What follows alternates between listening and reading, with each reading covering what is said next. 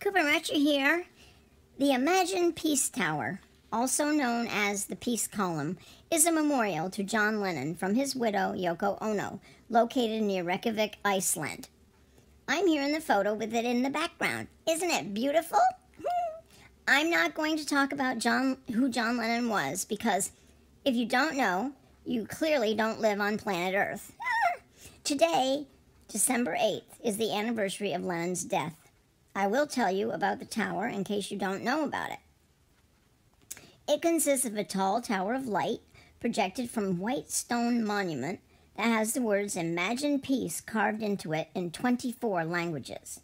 These words and the name of the tower are a reference to Lennon's campaign for peace and his song Imagine. The tower consists of 15 searchlights with prisms that act as mirrors, reflecting the column of light vertically into the sky from a 10-meter-wide wishing well. It often reaches cloud base and indeed can be seen penetrating the cloud cover. On a clear night, it appears to reach an altitude of at least 4,000 meters or 2.5 miles. The power for the lights is provided by Iceland's unique geothermal energy grid. It uses approximately 75 kilowatts of power. Buried underneath the light tower are over 1 million handwritten wishes that Ono gathered over the years in another project called Wish Trees. Iceland was selected for the project because of its beauty and its eco-friendly use of geothermal energy. Construction of the tower started on October 9, 2006, on what would have been Lennon's 66th birthday, when Ono dedicated the location, and it was officially unveiled on the same date in 2007. The ceremony was broadcast internationally to numerous television networks. Yoko Ono said the day of the inauguration that the tower was the best thing that she and John had ever done. The tower is lit every year from October 9th, Lennon's birthday, through December 8th, the date he was killed, and from December 31st until January 6th, the Icelandic New Year period.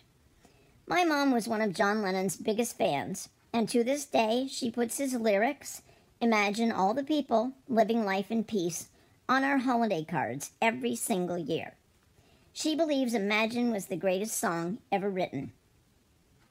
Lennon's life was ended when he was shot outside his apartment building, the Dakota, in New York City, on this day 41 years ago. It was tragic and horrific, and Mom remembers she was driving across the state of Florida at the time with her now ex-husband, and they couldn't understand why the radio station was playing non-stop Lennon music until they stopped at a store and were informed of the tragedy. Needless to say, as a devout fan, she was devastated, as was a lot of the world. I hope you enjoyed learning about John Lennon's Tower of Peace. Now, the only thing left for us to do is to ask every one of you to imagine all the people living life in peace. Cooper Marcher here. Ciao.